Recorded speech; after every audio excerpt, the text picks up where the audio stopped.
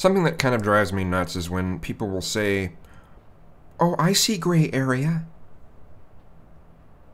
But all they really see is one shade of gray, and then black and white. To make a nerdy reference, let's say there's CC, CC, CC as a lighter gray, and 33, 33, 33 as a darker gray. And these people will take those different shades of gray and say that they're all 7F, 7F, 7F. We're all the same. We're all human.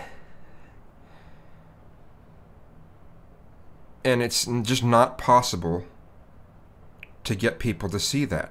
And when you talk with these people that do this, if you try to get them to see CC, CC, CC, or 33, 33, 33, they'll claim that you're turning things into a black and white situation. It's kind of maddening.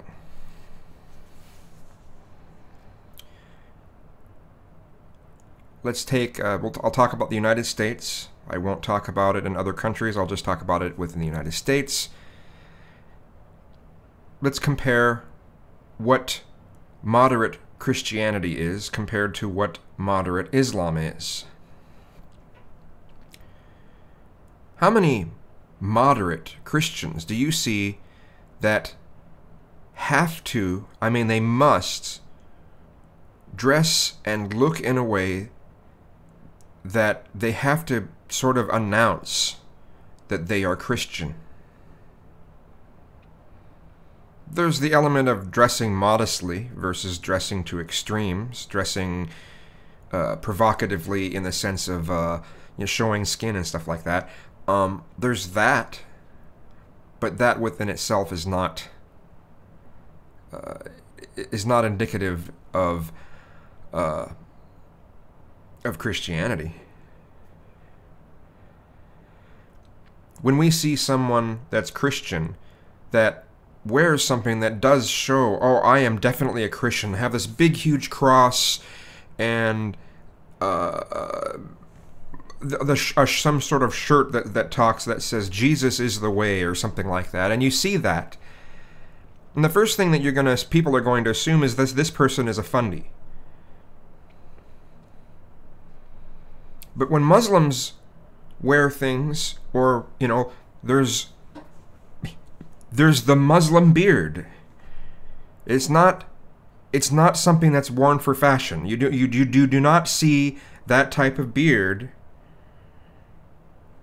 worn just for fashion. Now there are some Muslims that will just have generally a long beard, and that's different. But there's a certain style that as soon as you see it, you know the person's Muslim immediately. There's also, with women, the head covering. With the guys, there's a certain outfit that they'll wear, too. This certain off-white, sometimes actual white, this certain outfit. And you look at them and you immediately know that they're Muslim. But we're told, oh no, those are moderates. Really? They have to put on a display saying that they are Muslim, but they're moderates? But if Christians put on a display, they're fundies.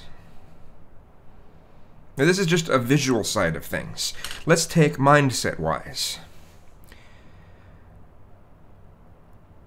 A large percentage of moderate Christians will basically toss aside most of the Bible and just take the things that would be considered positive.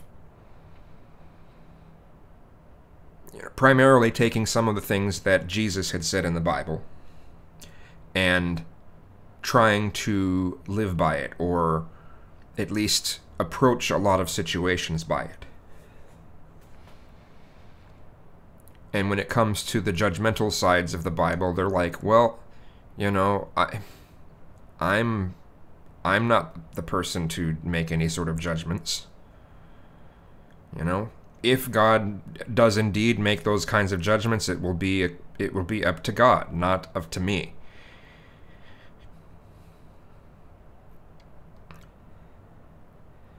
Or even just the element of, well, that's the way that people lived back then.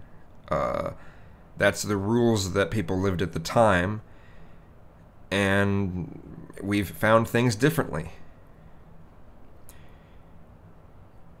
And a large percentage of moderate Christians will think in those sorts of ways.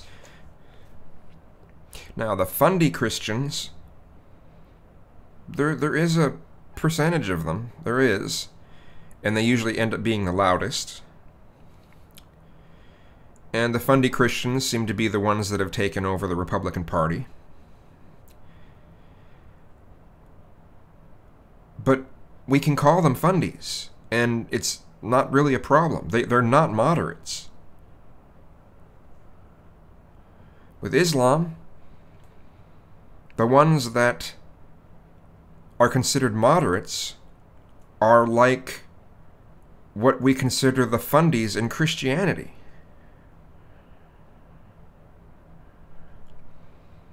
And the Muslims that are extreme are the ones that are this close to being considered terrorists.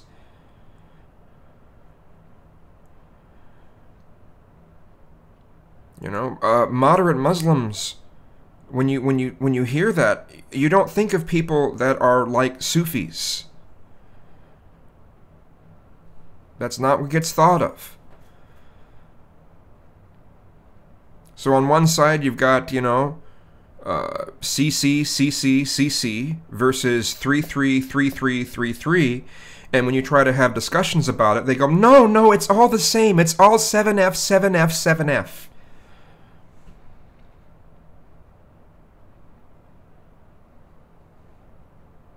And if you try to push it any bit further, they're like, oh, well, you're just thinking in black and white. And it bothers me. It does. It bothers me. And there's people that do this on just about any kind of subject, too. It's not just the subject of religion. I mean, there's people that will do that on just about everything. You shove forth percentages and they go, no, it's all the same. Yeah, just... What's wrong with you? You can't look at these percentage differences? No, it's all the same. I see gray area. I see gray area. I don't know. It's weird to me. It's weird to me.